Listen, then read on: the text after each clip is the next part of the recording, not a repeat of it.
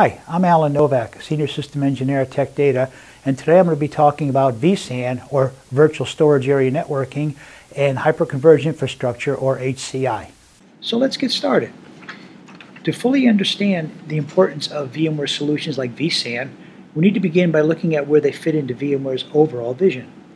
You can see here a visual representation of this vision: any device, any application, any cloud. The cross-cloud architecture with cross-cloud services and cloud foundation extend the hybrid cloud strategy that is integral to VMware's vision to help customers use any cloud to deliver any application to any device, enabling a software-defined approach to business and IT that speeds a customer's digital transformation. In the bottom section under Private Cloud, you can see the SDDC, or Software-Defined Data Center. This is where vSAN fits into VMware's vision of any device, any application, any cloud.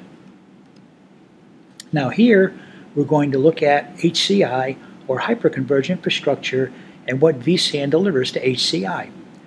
vSAN is the VMware solution to virtualize storage, much like vSphere virtualizes servers and Horizon virtualizes desktops.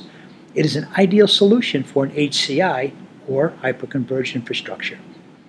HCI leverages the hypervisor to deliver compute, networking, and shared storage from a single x86 server platform.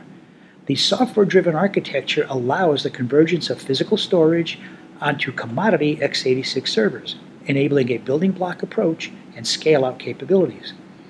The use of commodity x86 server and storage hardware allows data centers to operate with agility on a highly scalable, cost-effective infrastructure. VMware enables hyper-converged infrastructure by providing the foundational components of VMware's HCI solutions, which are VMware vSphere and VMware Virtual SAN, which allow the convergence of compute, storage, and networking onto a single integrated layer of software that can run on any commodity x86 infrastructure. vSphere abstracts and aggregates compute and memory resources into logical pools of compute capacity, while Virtual SAN, embedded in vSphere, pulls server-attached storage to create a high-performance shared data store for virtual machine storage. Customers can further extend vSphere to achieve the convergence of networking using VMware NSX, which decouples network resources from underlying hardware and brings the operational model of a virtual machine to the data center network.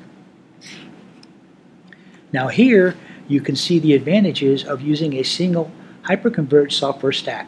It replaces the complexities listed on the left with the efficiencies on the right. vSAN is kernel embedded for optimal I/O data path. It provides a major advantage in resource utilization, double the CPU and triple the memory utilization, and all features work natively. Some examples are native vMotion and native DRS. So, how is VMware approaching HCI? VMware's hyper-converged software is composed of three differentiating and best-in-class solutions: vSphere, the hypervisor that defines the industry standard; vCenter Server, a unified and extensible management solution; Virtual SAN, a radically simple enterprise-class storage solution that is uniquely embedded in the hypervisor. This hyper-converged software is available through the broadest set of deployment options, from turnkey appliances to over 100 pre-configured, pre-certified servers to the Virtual SAN Ready Node program. VMware is the only vendor who provides this level of integration. So, just what is vSAN, or Virtual SAN? Virtual SAN is VMware's software-defined storage solution, built from the ground up for vSphere virtual machines. It abstracts and aggregates locally attached disks in a vSphere cluster to create a storage solution that can be provisioned and managed from vCenter and the vSphere web client. vSAN is hypervisor converged. That is, storage and compute for VMs are delivered from the same x86 server platform running the hypervisor. It integrates with the entire VMware stack, including features like vMotion, HA, DRS, etc. VM storage provisioning and day-to-day management of storage SLAs can all be controlled through VM-level policies that can be set and modified on the fly. vSAN delivers enterprise-class features, scale, and performance, making it the ideal storage platform for VMs. Here, you can see several ways how vSAN compares to a typical hyper-converged solution. It is more efficient, better CPU and memory usage, 2 and 3 times efficiency respectively with vSAN. It provides a simplified integration. You can use native vMotion and DRS and a single pane of glass for management. Since it is hardware agnostic, you have the flexibility to choose from multiple hardware vendor partners. vSAN provides both enterprise-class scale and performance, as well as new capabilities that broaden the applicability of the now proven virtual SAN technology to a wide variety of use cases at businesses of all types and sizes. With the benefits we just looked at, virtual SAN is well suited to be the storage for all your VMs. The most common customer use cases include business-critical applications, end-user computing, or VDI, disaster recovery, and remote office branch office deployments. As you can see, there are also other ways customers are using vSAN.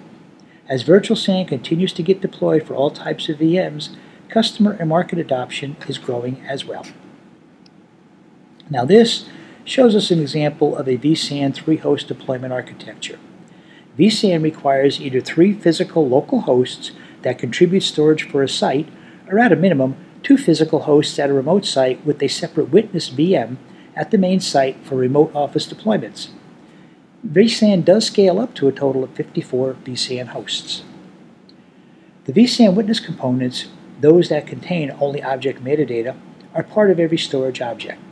A witness serves as a tiebreaker to avoid split-brain behavior when availability decisions are made in the virtual SAN cluster. Each virtual SAN witness component also consumes 2 megabytes of capacity. For network connectivity, even though 1 gig NIC is the required minimum, it is recommended to use 10 gig NICs whenever possible. Next, as you can see here, virtual SAN fully integrates with the entire VMware stack, including features like vMotion, HA, DRS, etc., so it is ideally suited for VMware environments. Virtual SAN can leverage VMware vSphere data protection and vSphere replication for data protection, backup, replication, and disaster recovery, or DR purposes. It also interoperates with vRealize automation, and it can be deployed in conjunction with VMware Horizon View in VDI deployments and vCenter Site Recovery Manager in DR deployments.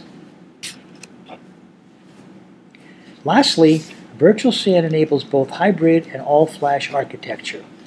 Irrespective of the architecture, there is a flash-based caching tier which can be configured out of flash devices like SSDs, PCIe cards, ultra-DIMMs, etc. The flash caching tier acts as the read cache write buffer that dramatically improves the performance of storage operations. In the hybrid architecture, server-attached magnetic disks are pooled to create a distributed shared data store that persists the data. In this type of architecture, you can get up to 30K IOPS per server host. In all-flash architecture, the flash-based caching tier is intelligently used as a write buffer only, while another set of SSDs forms the persistence tier to store data. Since this architecture utilizes only flash devices, it delivers extremely high IOPS of about 90K per host with predictable low latencies. This provides an effective performance improvement mostly for 2 reasons. At a high level, they are more parallelism for serving I/O, that is, more kernel threads, especially to drive the faster SSDs, and a more efficient data path, that is, better CPU cycles per operation. Well, that concludes what I have for you in this session. So to summarize, vSAN is part of VMware's Any Device, Any Application, Any Cloud vision under the Private Cloud section of the VMware Cross-Cloud Architecture. Hope you found today's session about vSAN and HCI helpful, and if you would like more information, please contact your VMware team at Tech Data. Thank you.